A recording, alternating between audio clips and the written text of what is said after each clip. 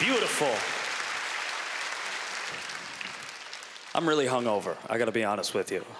I don't know if anybody here has a job, but why is everybody up at all hours and everybody looks great at the same time? What is that? And how come every girl here owns a bicycle from the 30s? I wanna know that too. I have questions. Worst time in history to be a drunk is right now. Worst time. We're too connected as people. So Norm texting, we're too connected. Like, I shouldn't be able to get drunk alone in my bedroom with the door locked and ruin everything.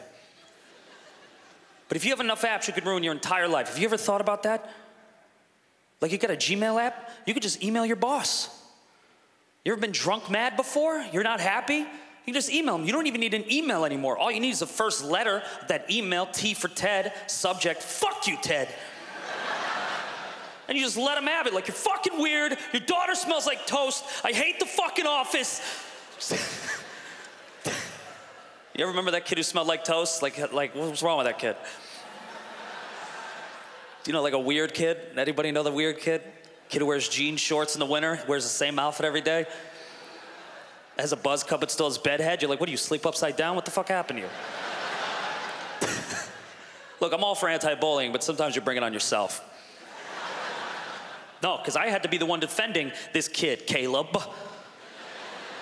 Here's a word of advice. You find a frog at the bus stop, Caleb, don't bring it on the bus unless you're gonna throw it at a girl that you like and call her ugly, because then you're a cool kid. But no, don't hide it and build a little hat for it so that when I go, Caleb, who's that? It's my friend Charlie. No.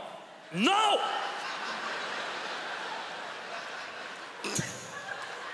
I'm sorry, I don't want that kid. I don't want that kid. Nobody here goes, you know what I really want? Weird kids. I don't want a weird kid.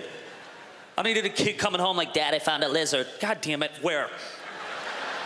Where, Carl, where did you find a lizard? We don't even have lizards. We're not in the desert. Where'd you find it? Can I keep it? You're gonna. Don't think I didn't see that city you built in the friggin' closet over there. And stop gluing wigs on the lizards. Honey, I'm not being mean. He needs to know. Anyway, back to the email. Fuck you, Ted.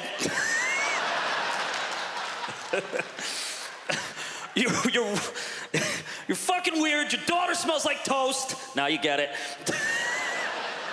Your business plan is shit. Why is the office beige, Ted? Why is it beige? Like things he has nothing to do with. 3 more lines, ZDBB, DDB, ZDDD, 1,000 explanation points because you fell asleep. 4 more lines, you're like, huh? Because you forgot you're writing an email. 3 more lines. Oh yeah, and your wife's a little hoary. Spelled Ari, but like he knew what you meant.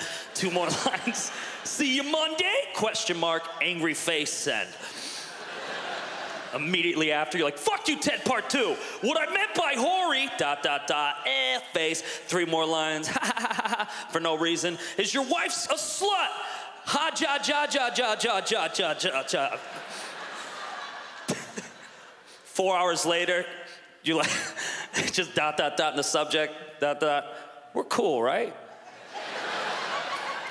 Just when you sober up and then you backtrack. P.S. By the way, that wasn't me. That was my daughter. She is a handful.